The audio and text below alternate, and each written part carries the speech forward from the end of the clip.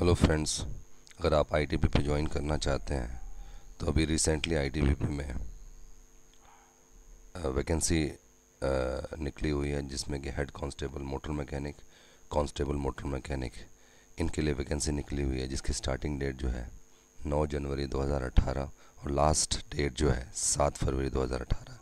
तो आपको ये मेक श्योर करना है कि उस डेट से पहले आप जो है इस पोस्ट के लिए अप्लाई कर सकते हैं। आप देख सकते हैं कि एप्लीकेशन फ़ीस 100 रुपये है और बाकी SC ST एक्स सर्विसमैन इनको कोई फ़ीस नहीं जमा करनी है और ये आप ऑनलाइन अप्लाई कर सकते हैं।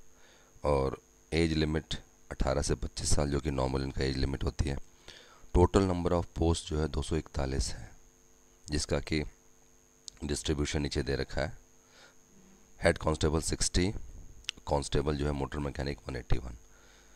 तो उसके बाद से देखिए हेड कांस्टेबल में जो सैलरी है वो है 25,500 से स्टार्टिंग और 81,110। सैलरी भी काफ़ी अच्छी है कांस्टेबल के लिए, 21,700 लेके 69,000 तक जाती है। एजुकेशनल क्वालिफिकेशन ज़रूर चेक करें। हेड कांस्टेबल के लिए जो है 10+2 पास होना चाहिए और एक डिप्लोमा किया होना चाहिए, सर्टिफिकेट इन मोटर मैकेनिक।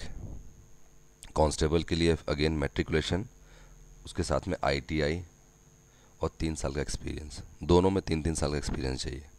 उसके बाद आपको पता है कि ITBP BSF किसी भी एग्ज़ाम को आप भरते हैं तो आपके लिए फ़िज़िकल स्टैंडर्ड और मेडिकल स्टैंडर्ड दोनों को देखना पड़ता है। इसमें आपको हाइट, वेट, चेस्ट, रेस होती है, उसके बाद से आपका high jump, long jump, medical में आपका आइज़ टेस्ट होता है, आपके नॉक नीड सब कुछ चेक किया जाता है। तो ये आपको जो है ध्यान रखना है और आप जो है इनकी ऑफिशियल वेबसाइट पे जाके इसके अप्लाई कर सकते हैं।